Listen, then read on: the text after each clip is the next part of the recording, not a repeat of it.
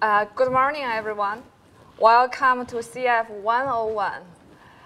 Before we introduce ourselves, we would like quickly thank the people who submit the talks to this track, even they are not here, because that's what really enabled us to build such good quality track here, which covers lots of important topics.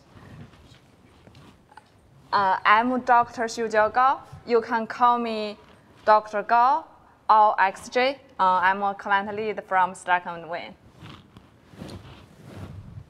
And I'm Jared Ruckle, Director of Marketing from Pivotal. Got an exciting set of things for all of you to go through today. And as we were going through and reviewing all the awesome submissions, we wanted to have a couple of things in mind. We had all kinds of submissions about security and some more kind of advanced topics. There was a bunch of things about Kubernetes. And as we settled on the talks that we did select for all of you in the track, three things really stood out when Dr. Gao and I were reviewing the talks. And so as we go through the sessions today, as well as the sessions tomorrow, we'd love for you to keep three things in mind.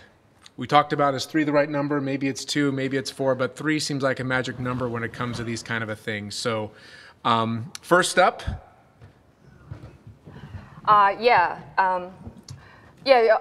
I had like more than 10 nice things about this track in my mind. And we talked, okay, 3 will be the magic number because you probably will still remember what are these 3 things after you work out this room. So first one, you can run many kinds of apps on CF. So when people talk about Cloud Foundry, we usually mention cloud native apps, 12-factor apps. However, it's not quite true that Cloud Foundry is only for cloud native apps. Richard from Pivotal is going to give a talk on different type of apps we can run Cloud Foundry. So you will come out with a checklist, what workloads you can run with you after that session. It's a deep dive session this afternoon. And there's also, Richard will talk about this in a few of the sessions tomorrow. We'll talk about how Cloud Foundry has really become a wonderful platform for .NET applications.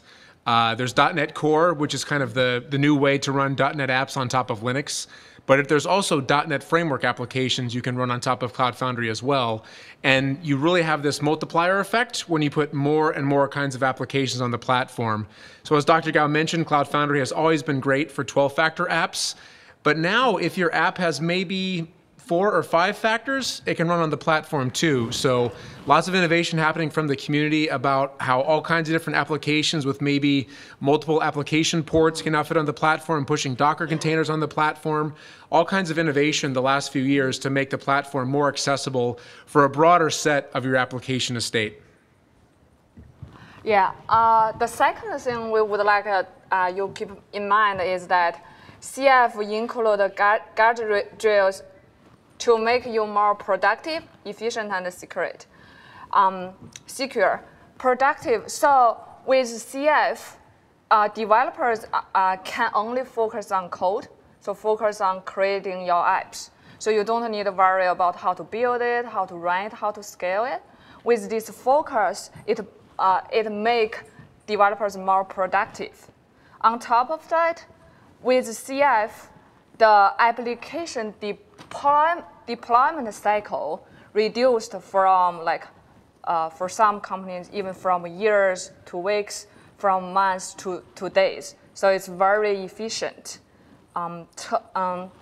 Tomorrow at 11:45, at this room, Charlie Baum from Comcast is going to give a talk how they deploy and manage multiple production CF environment in a very efficient manner, which bring lots of business revenue to them.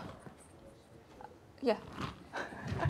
Yeah, and I think in the past you may have heard some things about Cloud Foundry. It's a opinionated platform. There are contracts and how different components work to each other. But we like the term guardrails, so it was pretty cool for us to hear Schwab, who's adopted Cloud Foundry at scale, use the actual word guardrails. And guardrails, when you're driving on the road, they help keep you on the road and moving forward and getting where you need to go. And when you think about what Cloud Foundry does, when you have code on your developer's laptop, and then you want to get that into production as fast as possible, there's no system on earth better than Cloud Foundry for that type of use case. And these guardrails make it happen. So we'll talk about service brokers. We'll talk about some of the other dimensions inside of Cloud Foundry that are these guardrails that you should know about. They're there for a very good reason, and they can help you achieve better business outcomes a lot faster than some other runtimes and applications and abstractions you may be looking at. And then finally, it's very easy to get started with CF. So you can use Bash to deploy CF on different IaaS. It's very easy. Bash takes care of many things for you, like self-healing, all that. Also, there are lots of different options in community, like how you start with CF. There's also good community support, like the one I mentioned earlier. Charlie Baum from Comcast, he's going to share a way how they deploy, manage with CF. Also, like for the people are very familiar with Kubernetes, there's also a CF containerization project which allow you quickly deploy this CF on your Kubernetes to start to use it. Last thing I can think of is deploying using CF doesn't really require lots of learning curve. So that's a nice thing. So today, the first talk will be given by Tyler Bird and Tyler Poland from Stark and Wayne. Yeah, you see that we do HA everywhere we can. So we leverage this Tyler application. So they will share with you just in 30 minutes, no matter you are Cloud Foundry owner, or you are a developer, or you are operator, they will be able to share with you in 30 minutes what you need to know to get started with CF. Then after that, Jules from IBM will actually do a hands-on, show you, okay, now you have the CF, how you're going to build your application, how you're going to manage it, how you use it with service, all that, in 30 minutes for the live hands-on. I believe after those, you will even agree more with me. Oh, yeah, it's easy to get started with CF. And then there are a lot of options for thinking about how you might want to run CF inside your organization, open source, commercial options. There's a vibrant community with different ways to do things with hosted options, multi-tenant options, single-tenant options, and so on.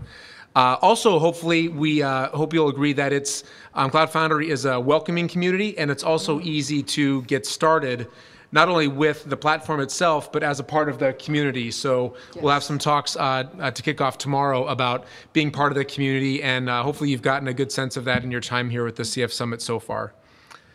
So with that, Dr. Gao and I hope you really enjoy the sessions today and tomorrow, and I think we're ready for the H.A. Tyler show. Yes. Yeah, okay. Yes, thank you very much for being here.